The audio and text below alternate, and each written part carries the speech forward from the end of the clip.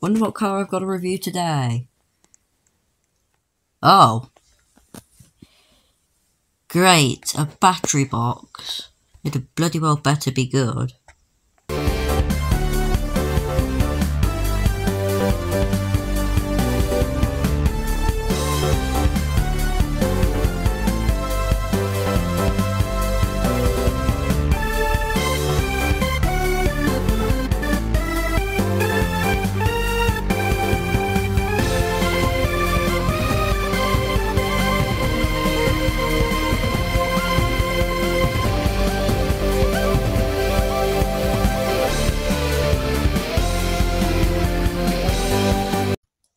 Electric cars, battery powered, usually tending to be all-wheel drive.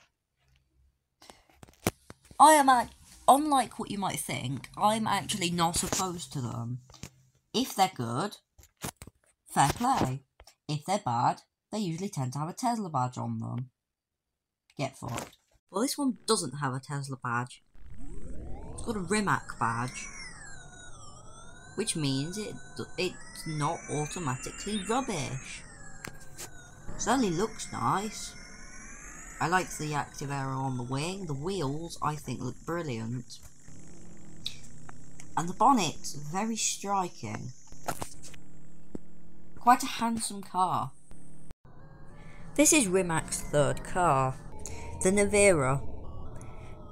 Rimac was started by a Croatian man called Mate Rimac. And they make some quite nice electric supercars. Well, hypercars actually. The Concept 1 was notorious because it nearly killed Richard Hammond when he crashed one. But I don't actually care about all of that. Because you see, Rimac's in a sort of ownership situation where they're owned by Porsche, who are owned by VW. But Rimac also owns a large portion of Bugatti, which is interesting.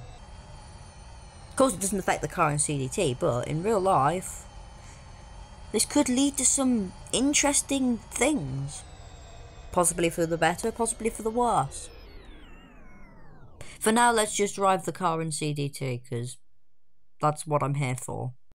The first thing you'll note on this car, it's fast. That acceleration is blistering. Gone in the distance already. Off the line, the acceleration is blistering and brutal. One of the fastest accelerating cars in the game.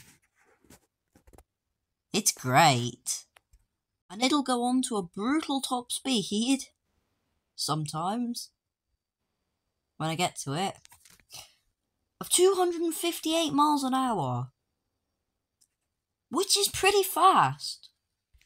This thing is amazing to send through bends. Seriously. The amount of joy I can get from just chucking it through corners with little to no skill, because I'm the one that's driving, is amazing. You just throw it in. The nose goes wherever the fuck you tell it to. And it's brilliant. This thing couldn't be easier to drive. And then of course you've got the bomb of power when you come out. So you're braking as you turn in. Turn in, you know, nice and slow. And then as you come out, suddenly you're in another time zone. It's an addicting formula, and I am all there for it. Looking great, being fast, handling well. This is looking up to being an amazing car. There's just one last thing that we've got to do. Well, two last things. Drifting, and then also a track lap. What do you expect from a Rimac in terms of being able to go sideways? Well, as it turns out, it's pretty good. Very fast. You can get the slides back relatively easily, just as long as you don't let them last too long.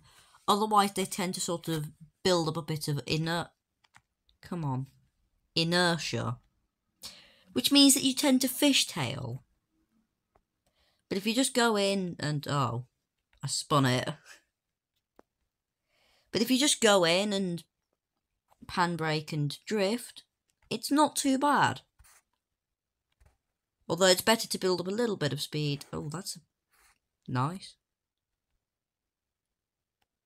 Sometimes you do tend to spin quite a bit though. It takes time. Hat P1. But yeah. Pretty good. And my steering just went. Well, that's great. I'd say it can drift pretty well.